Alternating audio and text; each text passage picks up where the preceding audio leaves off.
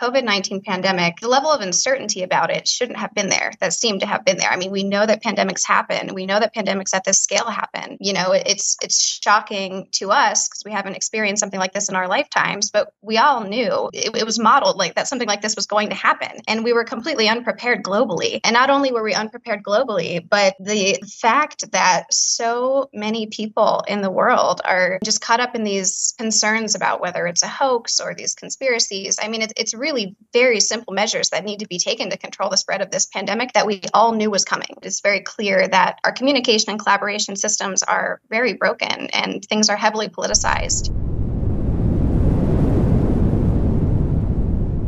I'm joined by Mara Cortona. Mara, welcome to the show. Thank you. Pleasure to have you on. So what are we going to be talking about today? I'd love to talk about existential risk and the way that we relate to it as individuals and as societies. Positive conversation for us today then. Everyone feeling good leaving this leaving this in fear of the world stopping? It's something that really troubles me that people aren't concerned about more than they are, both existential risk and global catastrophic risks, to the point that it is something that I tend to bring up in casual conversation, which makes me very fun at parties. But it is a thing that I really think we should be talking about more. So here we are. What do we need to know about to start then? What's the glossary of words and key terms or whatever it is that we need to be aware of before we can begin? Sure. Well, initially, I think I'd like to draw a distinction between X risk or existential risk, which is a risk to the entire species as we know it, and global catastrophic risks, which perhaps wouldn't cause the entire extinction of our species, but would lead to mass die-offs and a really low quality of life.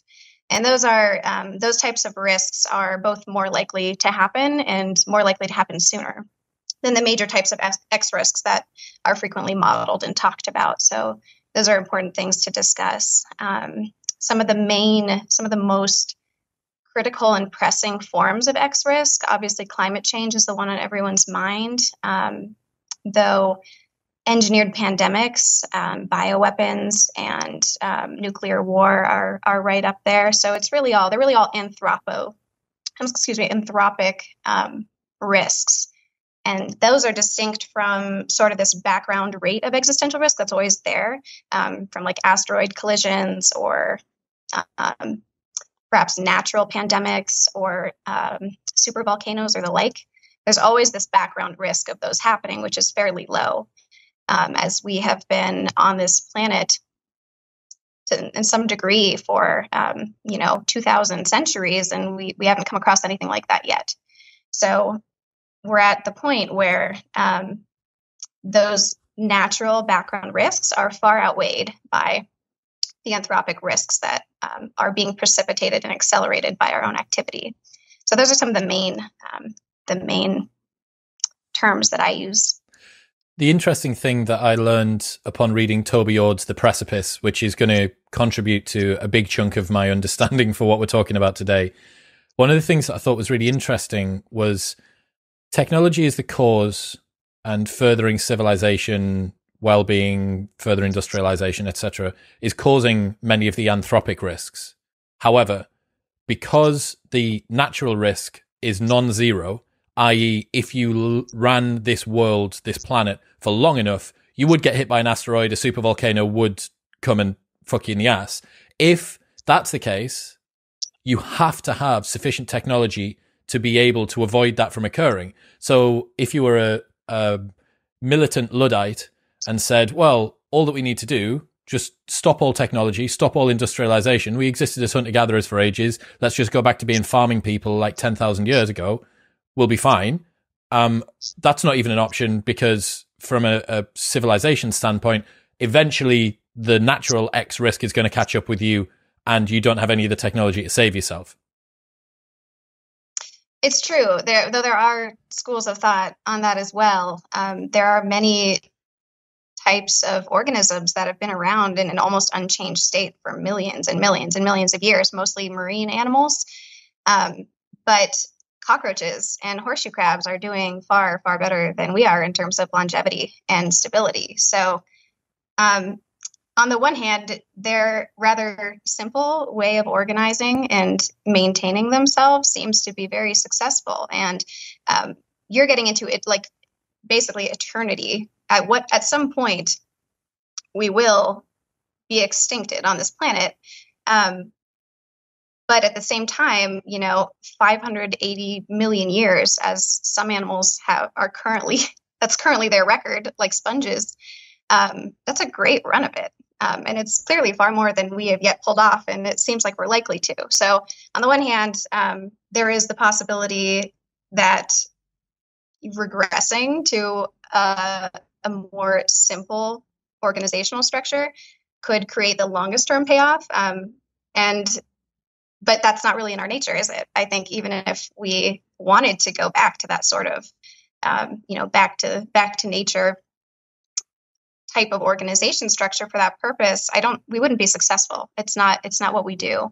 And I'm not convinced it would be best anyway, because there is so much suffering in the natural world. And we have this constant drive to eliminate suffering. And so this kind of glorification or romanticization of the animal world feels a bit misplaced to me. I think it's really unpleasant to be almost every other animal besides a human. Ultimately, it's, very unpleasant to be a rabbit being eaten by a fox, or, throughout most of human history, the vast majority of human history, and in the lives of most animals, it's just really, really hard to be alive, and there's a lot of suffering. And so what you're pointing to with these kind of parallel tracks, where yes, our technological advancement is really jeopardizing everything that we hold dear. At the same time, what it's making possible is something that, a type of reality, a type of world without suffering that we've never been able to conceive of. It's a funny thing to talk about the massive amounts of risk that we're facing right now, given the fact that our lives are so much more comfortable and pleasant, and the possibility is so much greater for nearly everyone in the world than it has ever been by far. So it's, I think the way that I relate to that sort of dichotomy, that dilemma, is that suffering is inherently, like from an ev-psych perspective, more motivating than pleasure or happiness. And so it's more, we're more motivated to want to avoid a catastrophic outcome than we are motivated by realizing this type of utopic future that we're hoping for. Do you think that scales when we're thinking about civilization wide? I think people are quite capable of being pain avoidant rather than pleasure seeking when it's themselves. But when you abstract that to even your town, or at the very least a civilization, if ever there was a year to show us this as an example, it was 2020. Like the number of people that are saying, the death rates are so low, it doesn't matter. Let's just get the economy started again. That's very short-termist thinking. I appreciate that not everyone has the utilitarian view that our goal is to reach our full potential as a spacefaring, galaxy colonizing civilization, which on the biggest sort of picture thinking, that's what we should be aiming for. We should be sacrificing everything that we can in our lives right now in order to ensure that the trillions that come after us are still able to be alive. But people can't think with that much abstraction, not naturally, not without learning an awful lot. Yeah, absolutely. Gosh, it's so interesting how my thinking has evolved over the course of 2020 due to watching responses to the pandemic. It's a really interesting example because the COVID-19 pandemic, it isn't quite, the level of uncertainty about it shouldn't have been there, that seemed to have been there. I mean, we know that pandemics happen. We know that pandemics at this scale happen. It's, it's shocking to us because we haven't experienced something like this in our lifetimes, but we all knew, like, it was modeled like that something like this was going to happen. And we were completely unprepared globally. And not only were we unprepared globally, but the fact that so many people in the world are, just caught up in these concerns about whether it's a hoax or these conspiracies. I mean, it's really very simple measures that need to be taken to control the spread of this pandemic that we all knew was coming. And I think prior to this year, I had more faith in the possibility of persuasion, mass persuasion, and collaboration. I would say that the number one X risk is really actually like communication. It kind of underlies our responses to all of the others. Collaboration as a global whole, and I think watching the global responses to COVID, it's very clear that our communication and collaboration systems are very broken and things are heavily politicized. And the way to solve, I believe, climate issues and pandemic issues, I mean, you can only imagine if this had been like an engineered pandemic with a far higher mortality rate. I mean, it would have been catastrophic. And that very well could happen in the next 100 years. It's like a 1 in 30, I want to say. I think that was Ford's modeling, the Oxford guy, or the chances of an engineered pandemic wiping us out within the century. So I think ultimately it's going to come down to technological development. It's not going to be something where we're going to be able to sway the masses and get everybody on board with being very concerned about X risk, because like you're talking about, the heuristics that we use to relate to these massive problems just don't work. So our biology and our psychology is really evolved in keeping with the Dunbar number, which is it's like 150. It's the number of people that we are expecting to be able to form a relationship with, and historically in a tribal setting would have known. And so that translates to our sphere of influence. Our sphere of influence is effectively like 150 people, except now it's not. We never had any concept of force multipliers like we have now. And so our actions and our inactions not only can affect people all over the world. Like I can donate $5 to, an organization providing bed nets for malaria, which I think has been shown to be like the single most effective use of monetary donation for alleviating poverty and suffering. And the impact that I can have is huge, but I'm still operating in terms of like expecting to see people, my community, and build a relationship with them and have a story and influence them on this one-to-one level. So like you were talking about offline, we see a story about a little girl and we're so motivated, and we might waste massive amounts of resources in a way that's, ultimately not very helpful, when we could have done much more with those resources. And so when you take it a step further and you talk about like the infinite set of lives that don't even exist, like I can relate to my children. It's a lot harder for me to start abstracting out relating to my grandchildren and my great-grandchildren, much less like the trillions, infinite possible lives that don't exist, and valuing those lives and giving them a spot in our policy discussions and giving them representation. It's a really hard concept to get our heads around. And at this point, I don't think it's reasonable to expect that of the general discourse. I think you're right. And so, of course, then, I think the only other solution then is action by really the technological elite.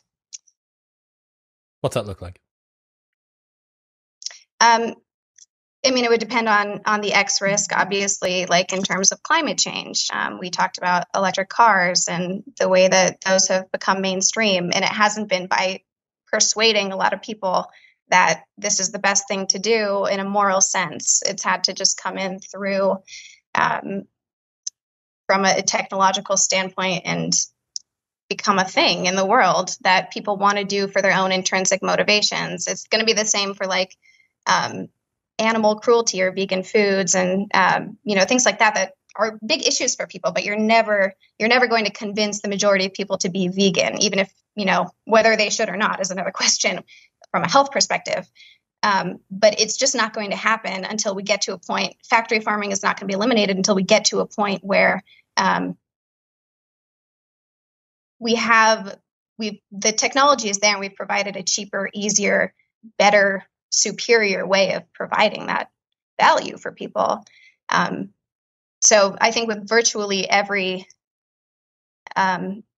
issue, especially every existential risk issue, it's going to come down to the actions of a few people in power and the way that they're able to reorganize. And so some of it feels a little gaslighty with the climate change debate, this like huge onus that's put on the individual consumer, and the way it's, you know, the fault of the average person that this is happening. If we drove less or we ate less meat, we personally could alleviate. Have you had a look at like the stats on how much industrial units and large factories versus factory farming versus et cetera, contribute, as opposed to whether I need to buy a light bulb, which is 3 times the cost, but uses half of the energy? Like, have you ever looked into the differentials on that? I have a bit, and it's really staggering. It's like fundamentally it's not going to happen. We're not going to sway the masses. And even if we did, that's not really where the power lies. Like the average person the average person globally is starving. They are not worried about their contribution to climate change. And then even in a wealthier Western nation, the average person in America right now is struggling through a pandemic and trying to feed their family. And so we have this conflict of interest, which is always there. It's part of nature. Even, you know, like that most symbiotic relationship that we know of, like a pregnant mother and a fetus, it's really not that harmonious. That's the reason that pregnancy and birth are so fraught with danger. It's like the fetus has an ultimate impetus of like completely draining the mother of all nutrients and resources so that it can be very healthy and robust. And then the mother organism has an ultimate end goal of, you know, giving the fetus enough to successfully birth it, but to maintain as much as she can so she can then go on and bear more children. So there's at every single level, there's always this conflict between being an individual actor in a system, a cell in an organism, and part of this macro organism. And so at every level, we see that. If you were to do a rundown, Mara's top 3 most likely existential risks to look out for over the next 100 years, what would they be? Starting at number 3 and then working to number 1, which would be the biggest risk. Starting at number 3. Well, some of this has been modeled. So, of course, there's so much uncertainty. That's the difficult thing with modeling it is it's always kind of a guess. No one's going to hold you to it. So, if it happens, they're all going to be dead. So if you get it right, it doesn't matter. Right. If you get it wrong, they might have a problem. But if you get it right, it doesn't matter. Well, the one that I might put at number 3 would be the unknown unknowns. So 50 or 100 years ago, the major risks that we see today, we hadn't even conceived of. I mean, we had no language to discuss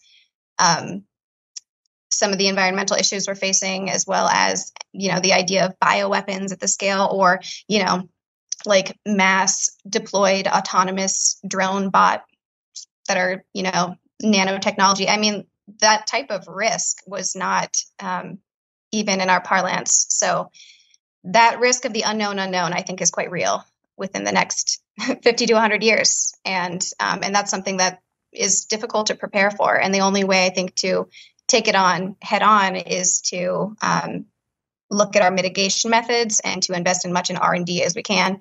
But then beyond that, it seems like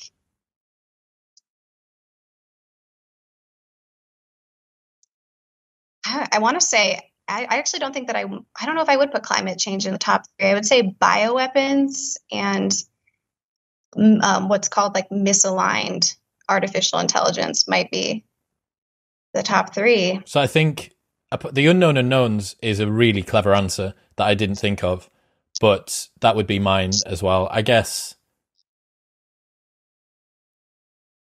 I don't know. I'm not sufficiently familiar with nanotechnology and how that or a worry of that would be distinct from misaligned AGI. Like the grey goo concern that we have, like where does the line get drawn between that and AGI? Does that make sense? Like, does nanotechnology fall underneath? Could it even realistically be deployed en masse at that level of sort of capability without some sort of artificial general intelligence over the top? But yeah, I think that's not a bad top 3. Should we talk about what you would do if you were in charge of the world to make the public more aware of the impending existential risk. Yeah, it's interesting. I do think about this a lot. I'm curious. When I talk to people, it seems like there's some amount of awareness, but it's something that we don't want to think about. And in my generation, I'm like older Gen Z, young millennial. There seems to be quite a bit more. Like, as someone who was not old enough to remember 9/11, like our whole coming of age has been really dominated by this talk of existential threats. So I do see in like the younger generations, it seems like there's more awareness, but at the same time, it's almost like, I mean, it's such an abstract problem that's so hard to wrap our heads around, and it feels so helpless. It feels so fruitless. We feel so small. And so one of my main focus over the last year has shifted to how do we relate to these risks on an individual level? Because I have all sorts of prescriptions about ways we can mitigate each of these individually and at a collective level. But there's some amount of hubris in assuming that my policy recommendations would ultimately be the right thing to do. And there's also the fact that I have very limited influence. I can't actually enact any of these things. But as a member of the human species, I'm like deeply concerned for our future. So how do I relate to that? And how do I balance this need to live a fulfilling and fully developed, actualized life with the need to safeguard our future? So for some people, that's not even a given. It's not even a given for many, many people that I've come across that the future of humanity is worth safeguarding. I have an inherent value on consciousness. I believe it is a gift back to the universe in a sense. Knowing the universe as it is a really beautiful thing. And as far as we know, existence is better than non-existence, or at least it's more interesting. So it's like an a priori good. And at the same time, there are many people who do feel that suffering, given that, you know, it's more of an impetus. It outweighs that happiness or that pleasure that we receive throughout the course of existence. And so is it even worth safeguarding? And obviously these people don't exist yet. So it's kind of like in religious communities where they like have to keep popping out more and more babies because inherently more life is better than less life. That's like the ultimate end of that line of thinking.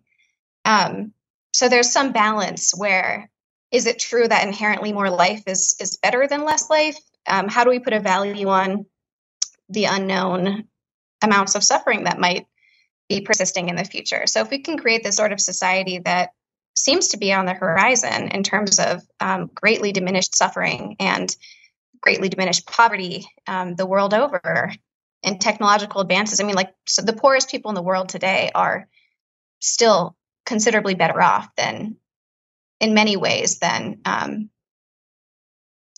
well, I don't know. I don't want to say it quite like that, but the poorest people in the world today still usually have access to things that the richest people in the world didn't have 100 years ago. So there's still an asymmetry, but the quality of life overall is so fantastic, and is only going to keep increasing. How do we get people to think about this?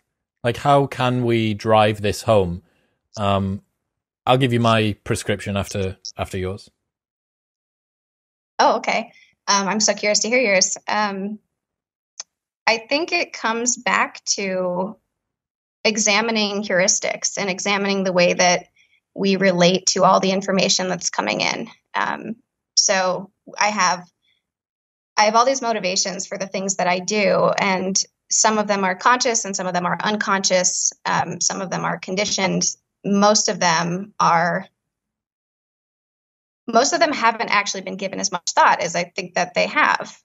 Even when I believe I'm acting altruistically, I'm usually acting altruistically in a way that creates a positive sense of feedback for me. And that often is not the most effective way to be. So our idea of saintliness or goodness or morality are still really caught up in that Dunbar number type of society where I see a person, I make them smile, I get a feedback loop, my mirror neurons respond, and I feel like a good person, and now I'm contributing to the world.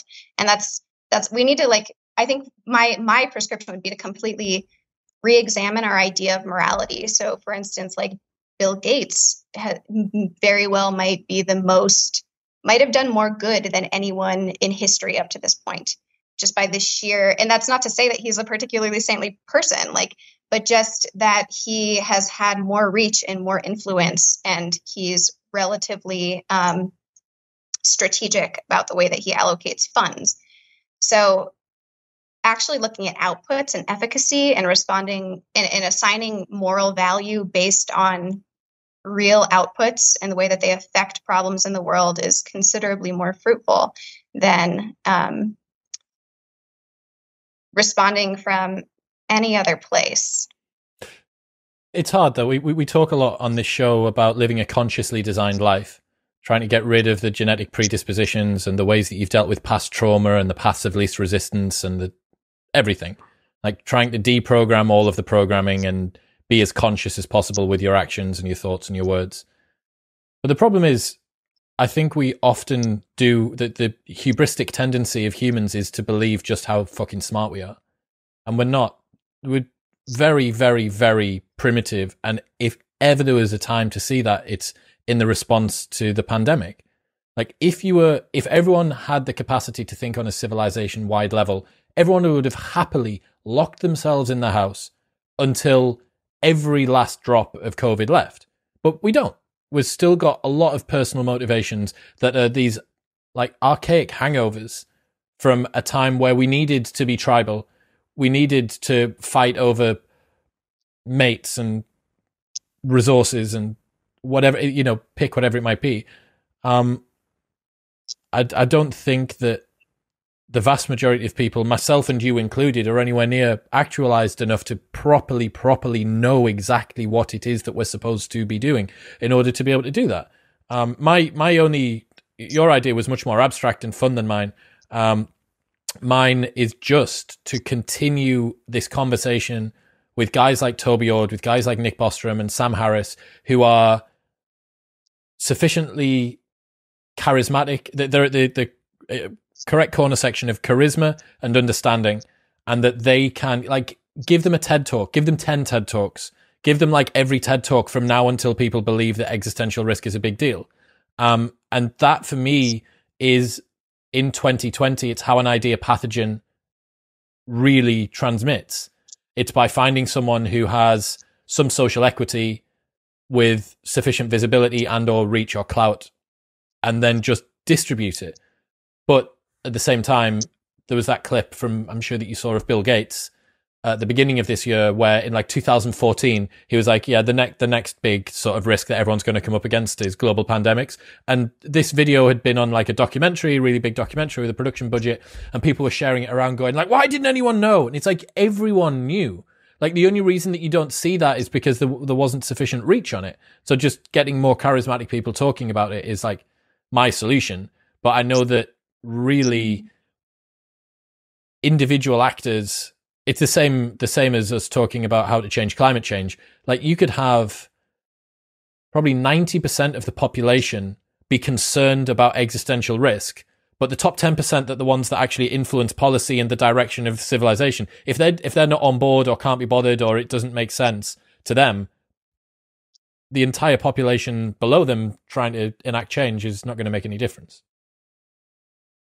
Right. Yeah. I think what you're pointing at, there's these two separate things that need to be in place for real social upheaval or cultural upheaval. And one of them is the public substrate, which can be influenced by getting more visibility in the ways that you're describing with these prominent figureheads.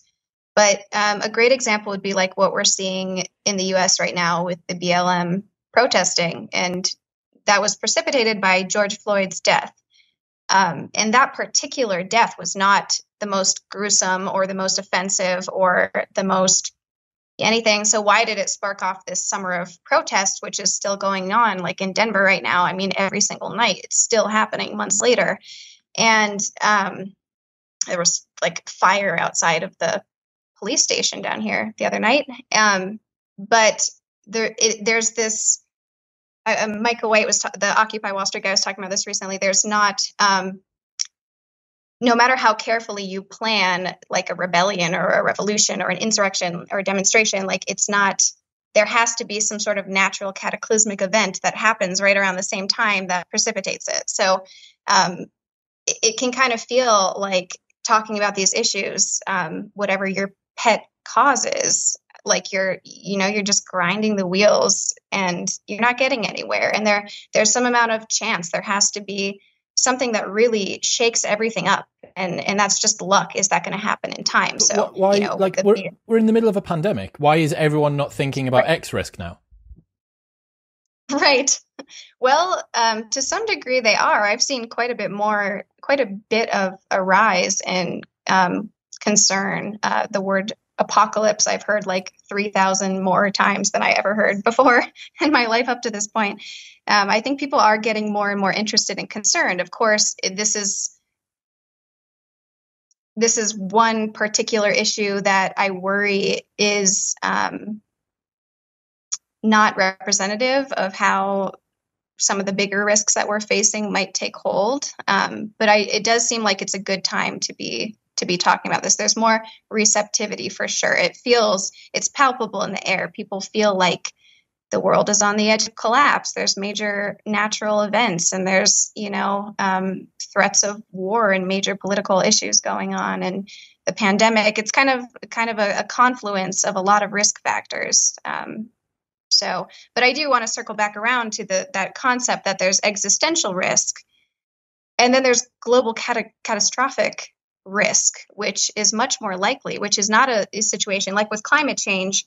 The likelihood of all the humans being killed in the near term is not really that high, but the likelihood that the majority of the world is going to become uninhabitable, lots of people will die, and the remainders will have a really low quality of life is much higher. And that seems to be more of a motivating for people. It's like we can't abstract out and conceive of the lives of people that don't exist and might never exist. But if we can think about our children suffering in a really unpleasant world and think about the likelihood of that, it's quite likely, and it's quite unpleasant. And I think some people would probably prefer non-existence to some of the types of dystopian futures that we're facing anyway. Well, if it's just everyone Mad Maxing around wearing leather with loads of stuff with spikes on, like riding around in an old Ford Focus or something, driving across the desert. Yeah, I have an interesting sort of view. I sent you a video earlier on, David Attenborough, who's trending on Twitter today, talking about how important climate change is and how don't waste anything. Don't throw away food. Don't throw away packaging. Don't do the planet is on the edge of collapse. How correct is David's science there? I didn't watch the whole video. I didn't see the science that he cited. I did watch. I did see him talking about the urgency and the critical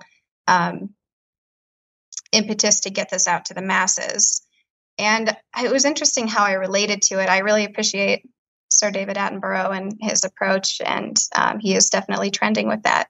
And at the same time, it again brought me back to that, that question of how much impact is this really going to have, and in what way? And in a really direct, straightforward way, I doubt it's going to have much impact. Like the majority of people who were already aware of their environmental impact are going to continue to be, and the ones who aren't, whether because they are unconcerned, and unfortunately, a lot of those people have a very big impact, or, they're just in survival mode and it's not a priority for them. It's probably not going to shift that much. My question is about who he's influencing and what the intent is there. Because the people with the real capacity to make a change are in tech. How would they make a change? So on the climate side, actually, I would say more research. Like there are still so many unknowns about what the biggest risks are. And then in terms of switching to clean energy, that's really going to come from tech. It's not going to come from the average individual consumer. So I have curiosity around what the best way to affect and influence that is. It does seem at every level, though, to start with the individual, which is which is interesting. It's like fundamentally, and this is why so much of my focus is on personal kind of self-development. I mean, it's really the only thing we ultimately have that much control over. But there's a way of relating with self-development as like an internal growth thing.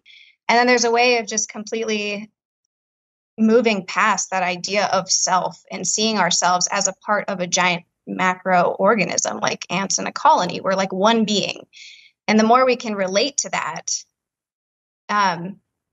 the more that we can align all the choices in our lives around that. So the more I'm operating from like, it's like a marriage of two critical pieces. That this is what I try to convey when I talk about it. Mostly it's alignment with the macroorganism, and then it's also like a rigorous use of reason, which of course is not to get into hubris and to assume that we can predict all the outcomes of all of our actions, but it's a commitment to really charting what are my impacts in my career and the way that I choose to live, and how do they relate to the biggest risks that we're actually facing. So I think there are people who are in much better positions to make major change in the world than others. And the more that those people can be reached, I think the better. But I don't know that sort of messaging, now is the time to recycle more, now is the time to consume less, is really going to make the biggest impact. It seems like getting that point of self-development and real like alignment and real rigorous examination of impact to the people who actually have a big impact in the world, CEOs and tech leaders and researchers and people working in policy, those seem like the really critical actions to take. How does that land? I think so. I came up with an idea a few months ago called the improvement imperative, which was that it is your duty to be everything that you can. The reason being that you can impact the lives of the people around you. And if you raise them up, then they raise the people that are around them up. Kind of like a positive sum effect, a positive pathogen, I suppose, that spreads.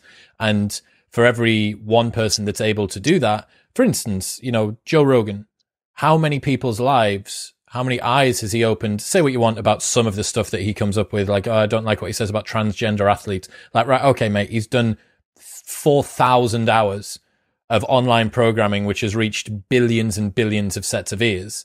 Like, how many people's eyes have been opened to a different way of viewing the world, to be more reasonable, to be more nuanced, to be more, complex, to have their self-development improved?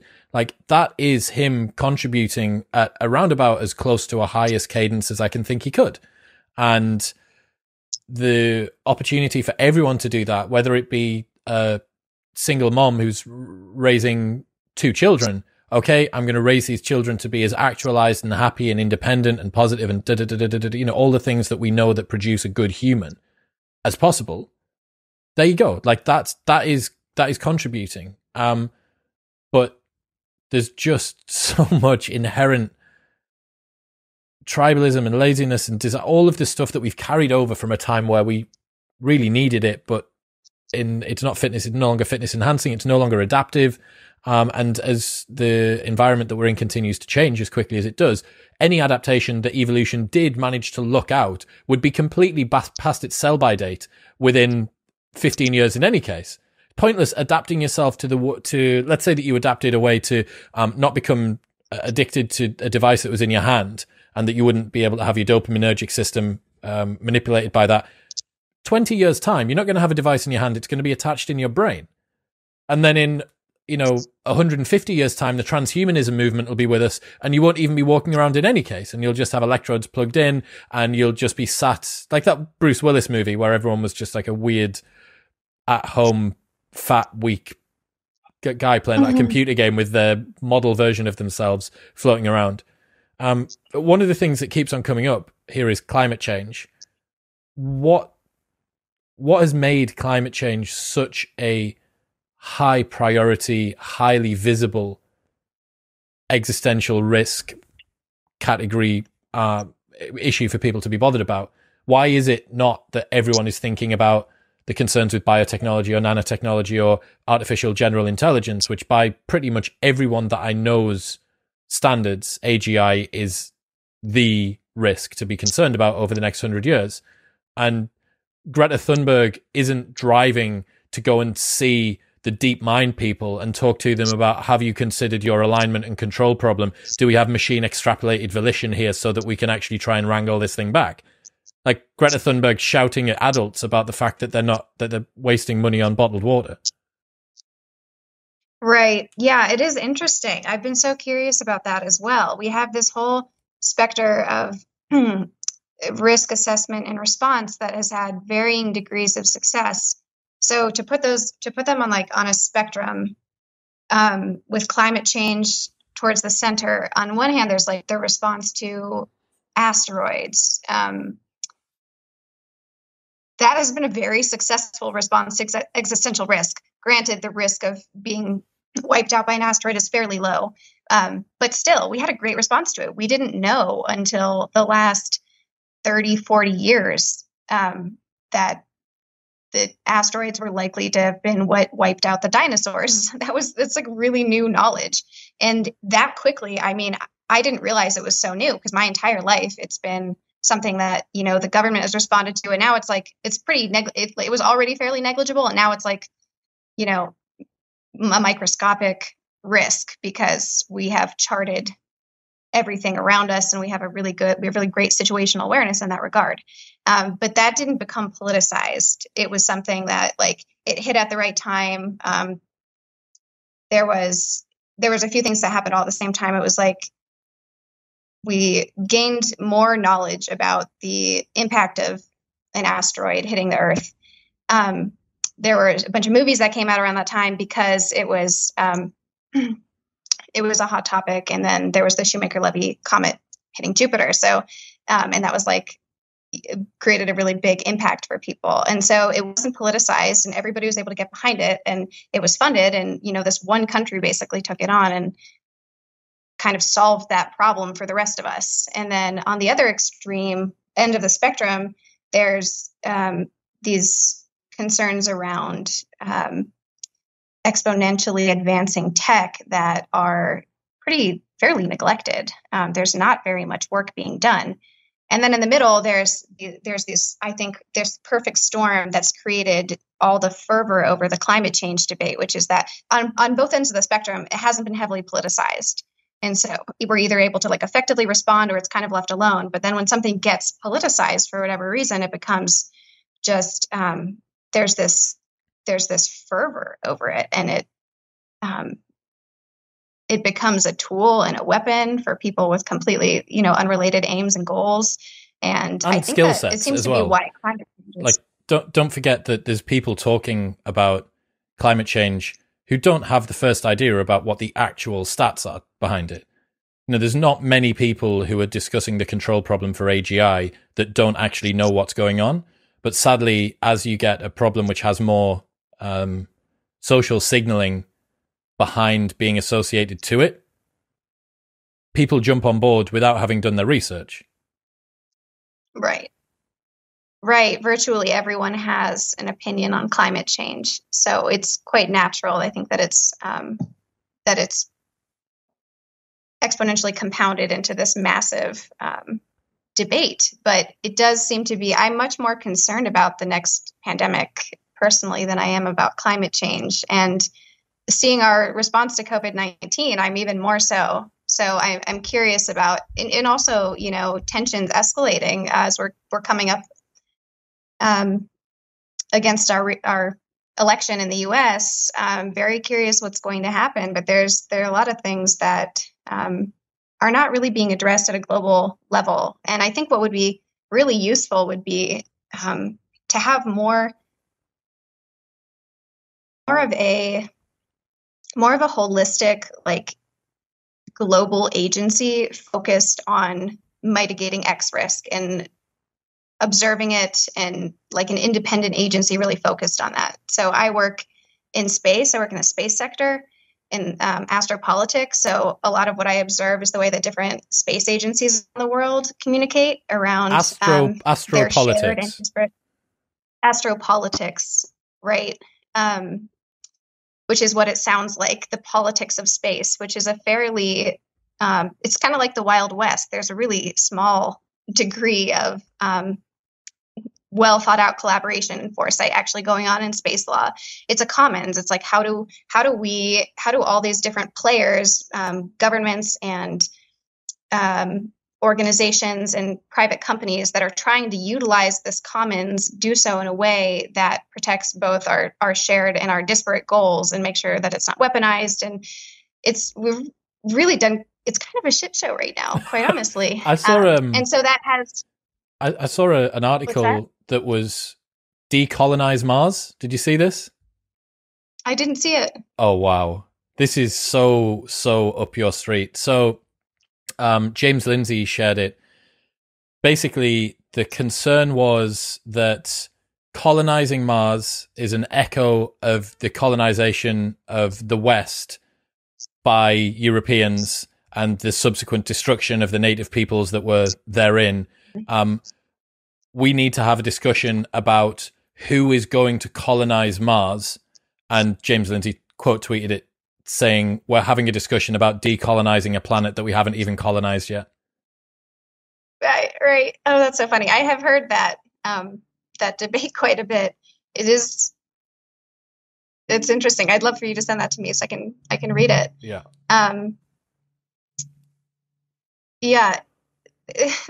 There's so much concern around our technological advancement, as well as like moving out into the universe and colonizing other planets, because of these concerns that we'll take human nature with us and that we'll just reenact these atrocities everywhere we go.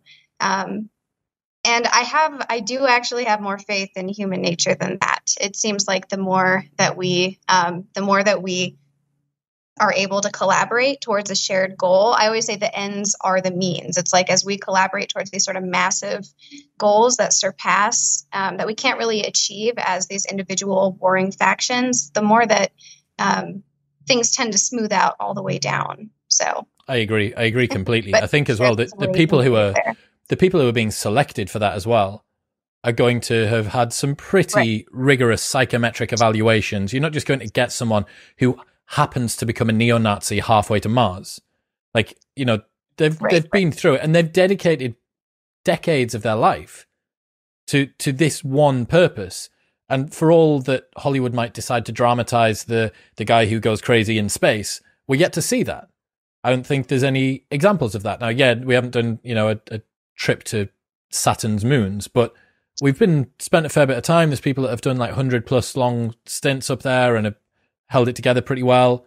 The signs are encouraging, but the thing which struck me the most upon like chatting to you over the last few weeks in preparation for this, and then also reading Toby's book, is that we are at the perfect junction between having enough power to be able to do something that could severely neuter our ability in future, and having nowhere near enough wisdom to corral that power.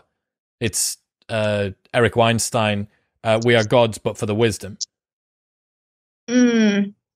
Yes, yeah. It's so interesting. It brings me back to the prisoner's dilemma, really. How do we are these individual actors, and we'll be much more successful the more we're able to collaborate towards a whole. But we don't currently live in a world where that's entirely possible. I struggle a lot to keep, like everything going in my life. And I have it significantly better than the vast majority of the world. And so being able to it's a luxury to be able to focus on the overall well-being of the greater organism. But what was the name of the guy who came up with tit for tat, that way of resolving the prisoner's dilemma? Rappaport. I know the guy that you mean. Yeah, Rappaport. I can't remember his first name, but it's essentially like start from the one algorithm that's so simple that is the most successful at removing the prisoner's dilemma is to start from a place of assuming the best intentions, and then to mimic whatever you received from from the person that you're working with, whatever their last move was, to mimic that. And that's the best chance we have of being successful. Obviously, we're in a very complex world, so it's not quite so simple, but we are all responding. Am I in a world where I need to really fight to get ahead? Then that's what I'm going to do. And that's what I feel like I need to do to stay alive. And so I can't consider the long-term health of the rest of the rest of society. There's some amount of antisocial behavior that can be tolerated in a society before it starts to collapse. And once it gets over that line, there's massive collapse. And so that's why I think I keep coming back to, yes, massive personal responsibility in terms of aligning ourselves with our impact, exercising full agency over everywhere in our lives that we have impact, but also really holding accountable the people who have the power, because it's highly concentrated. And those are the people who set the tone for everyone else and can help create this world. And we are moving towards it. We're moving towards it swiftly. Moving towards this world where people can relax into greater possibility and begin acting in more pro-social ways. It seems to be what works. And so we will tend to default to what works. Toby Ord's numerical values that he gives for society's chances in the future make for pretty stark reading. So he says that the chance that we go extinct or that we permanently mute our ability to reach our full potential as a civilization within the next century is 1 in 3, and within forever is 1 in 2. So the vast majority of our X risk is front loaded over the next century. 1 in 3, so only a 2 in 3 chance that we decide that we actually manage to make it, and then a 1 in 2, and even like a time cost that we do after that. What's your opinion? Where would you put your numbers if you were doing the same equation?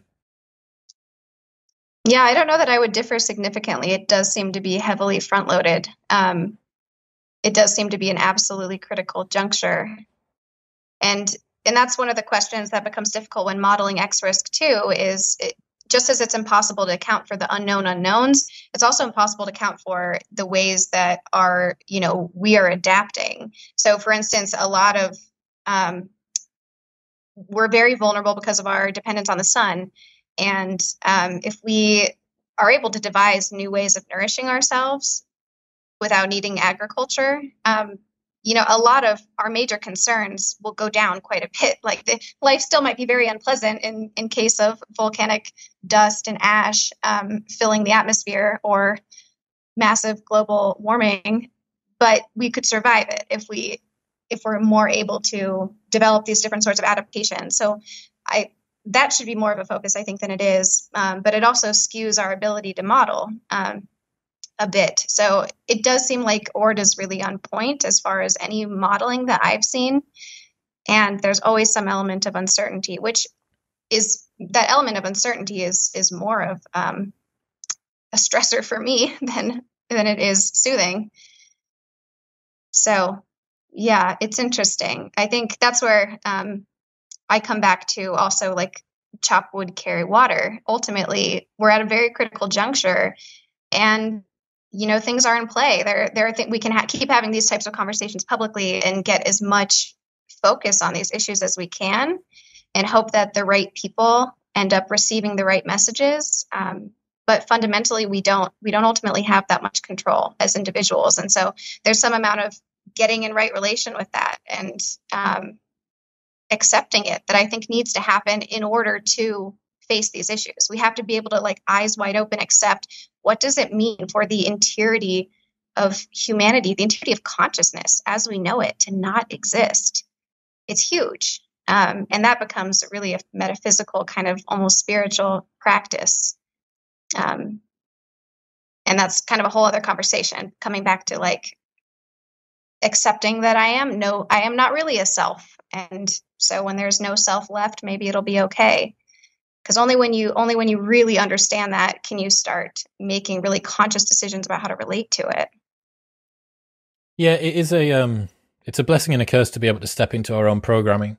I've been thinking about this a lot recently because I've been spending too much time with dogs, which there is no such thing as spending too much time with dogs. Too much time with dogs. Yeah, it's impossible. But everyone's looked at a dog and thought, oh, it would be so brilliant if I was that dog. I'd just lie on the floor and he'd look so happy all the time and life would be simple and this, that, and the other. But the fact that we're the only animals that we know of in the entire universe that can step into our own morality puts such a huge burden on us. Like, the fact that in the words of mutual friend Daniel Schmachtenberger, that we're not just cargo on Spaceship Earth, but we're crew. It is our job to try and move the direction of the only conscious beings in the entire universe that we know of that can step into their own morality and decide to girdle their future in a direction. Like, the lions aren't making it to space. And as much as I'm terrified of cephalopods, and as clever as they are, they're not building rocket ships either. Like, for all that Adrian Tchaikovsky and Children of Ruin might want that to be the case, he genetically modified some octopi in that, and then they're flying around in big orbs of water. Wonderful book if anyone wants to read something that'll make your brain explode. But that's not a concern. It's us. It's on us. It's just on us. We have Fermi paradox. Got no answer to that yet. Don't really know where they are. If it's on the heads of 7 billion previous apes recently found electricity within the last couple of 100 years, I don't know. Like, it feels a precipice isn't enough of a violent term for Toby to use. It should be like plank length knife edge. Right. And it's so funny to relate to it that way too. When you look at the way that we wield this responsibility, we think in terms of quarterly profits and election cycles and these like utter blips in time. And then we plot, our goals around, the next 4 years or the next 3 months and maximizing returns in those time periods. It really reminds me most of a toddler and the way that a toddler relates to the world, and this very short-term thinking, unable to make decisions, or a teenager. Maybe I think Ord actually makes that analogy as well, that we're kind of like in our adolescence, and the way that we're wielding that power really shows that, we're like smoking a cigarette, and we have no concept of what the long-term impact of that is going to be, because we're so focused on the here and now, and we have all this power and we have these lofty ideals and we're using it in these different ways, but we're really lacking this wisdom and this systems thinking ability. So the question is how to quickly grow up, how to quickly up level that as a cell, like not as the organism itself, because each of us is only an individual cell. And it's interesting and it's amusing and kind of sad. It is melancholy, isn't it? Like when I find myself feeling sort of very melancholic after I read stuff like Superintelligence by Nick Bostrom or The Precipice by Toby Ord. It's weird. It makes me feel very grounded and very down to earth in the same way that looking at the night sky does. Like, it's kind of reassuring to know how small you are and how limited your impact can be, but then also gets me very agitated at seeing both my own and everyone around me's wasteful use of their consciousness. Like, you have this second and this second and this second and this second, and how are you spending it? You're spending it thinking about how amazing it would be if that hot girl in work would come and ask you out, or like, and you just think, oh my, is this really the best that I've got? Like, it's an interesting blend. Right. If you were to, and go on. I'm not sure if you're familiar with integral theory and Ken Wilber's work much, but the way that he relates to that is to transcend and include. So we're not attempting to move beyond our base instincts. They're a part of us, and everything that's a part of us serves a function. So we want to transcend it and include it and bring it up to that next level of consciousness, but not like reject it. So yeah, these really base sort of things that we deal with, like jealousy or insecurity, hubris, lust, like they seem so pointless, and yet they're a part of what drives us. Like I would bet that a lot of people working at the forefront of some of these fields and having a really big impact. At some level, one of those motivations is they want to get laid, and that's a thing. And that like motivates a lot of people to achieve really highly, or they want money. And there's usually not just like one driver for why we do what we do. It's kind of about transcending and including and channeling those drives toward something that's aligned on every level. So if we can just like bring it out of the shadow, like, why am I doing this? Why do I want this? Is it really aligned with what's ultimately going to serve? As long as I think it's better not to like repress it and just try and force our way into being this like super enlightened being who only cares about the whole entirety of the human race. It's likely to be less successful. Have you seen the Futurama episode where they create perfectly realistic human sex robots and everything on the planet grinds to a halt? All the scientists stop working, all the bankers stop working, all of the road cleaners, because like the subtext is everyone is just doing everything in an effort to get laid. So like Futurama decided, like Matt Groening had a crack at that. It's like, right. It's the same as every Rick and Morty episode. Like the funny thing is the fact that it's true. Right, exactly. Oh, that's hilarious. Yeah. I definitely, I think if any of us are honest about what's driving us, we'll find there's a lot of things we won't find because they're too unconscious. And then there's a lot that we'll find that maybe feels silly or feels not super aligned with our higher order selves, but they can be brought into alignment. Well, our genes are bastards. Like they're so like if you were able to bottle whatever a gene has and then turn it into a spy, it would just be the best information agent on the planet. Like James Bond wouldn't have shit on your genes if you were able to manifest it into a human, because what you think you're doing and why you think you're doing it, you don't have the first idea. The more and more I read about self-deception, the more that I realize that that's true. So I agree. I think there's an upper bound on the level of self-insight that we can have. And being aware of the fact that there is an upper bound on it as well, and not becoming hubristic about your ability to deal with complexity and self-development is also important. But that's a further stage of self-development, I suppose, the ability to understand how little you can develop. Right.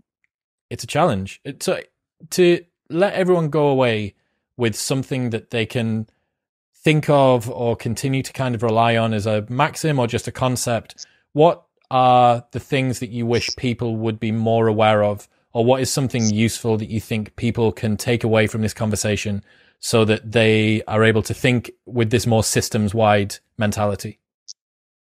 I think the most useful thing that I've done, and it might seem a bit counterintuitive to this conversation since we're kind of focusing on these, these major systemic external issues. But the main way to really understand them and have an influence that's positive is to be constantly assessing everything that goes through your head, all the information that comes in, and the responses that we have to it, and the way that we want to respond in the world, the way that we want to act on it, and making sure that we're really rigorously analyzing them.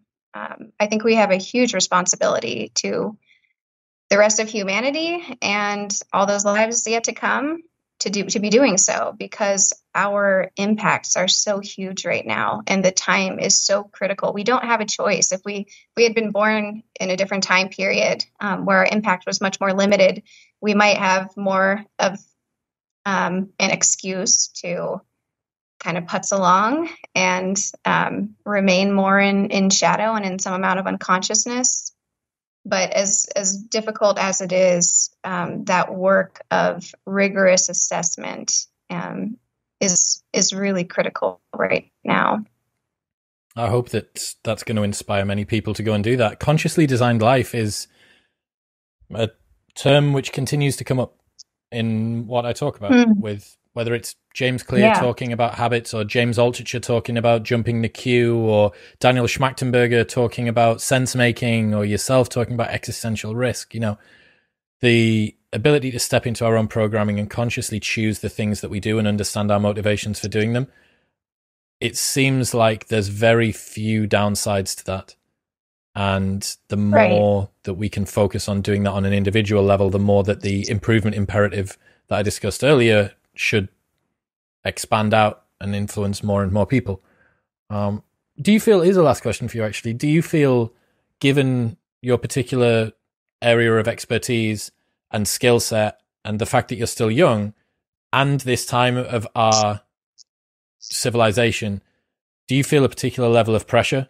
Or do you notice other people within your industry feeling a particular level of pressure to think, yeah, shit, like it is on me? You know, if something bad's going to happen within the next century and you're going to probably be around for another sort of 70 or 80 years of that, like, do you feel, holy shit, there's quite a bit riding on my head?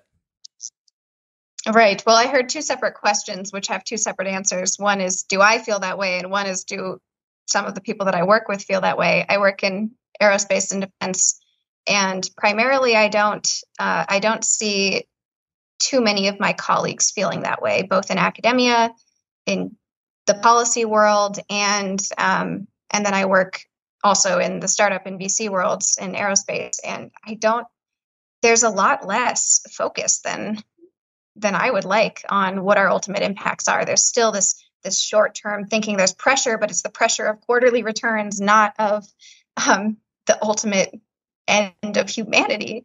So, but then do I feel that pressure? I do. I very much do. And it does seem like more of the younger people inhabiting this space feel more of that, is what I'm observing anyway, anecdotally. So I do feel that pressure. And at the same time, as I learn how to relate to it, I become more and more at peace with it. It's the chop wood, carry water way of relating to X risk. It's like, there's this pressure that's so massive. All I can do is really transcend myself to be able to influence it. And then in doing that, I self-actualize. It's so interesting. It's like the one thing that is actually the best predictor of physical health, mental well-being, all around just thriving as a person, is your ability to live in community with other people and be a part of something bigger than yourself. So this ends are the means. It's like, as I take on this massive thing that I feel so much pressure about, the more I become at peace with myself and my life. And I hear that experience from others as well. I think so. Jordan Petersonism, that the purpose of life is to find the biggest weight that you can bear and bear it. And we don't get our fulfillment from rights. We get them from responsibility. And you take on responsibility and you pile on that weight. And some people have big shoulders like you, and some people might have different shoulders. And yeah, it's the duty of all of us to try and find where that weight lies. Well, I hope that we haven't given anyone an existential crisis talking about existential risk for so long today. But if there is anything, where should people go? They want to check out some more of your stuff, or they want to read a little bit more about this. Where should they go?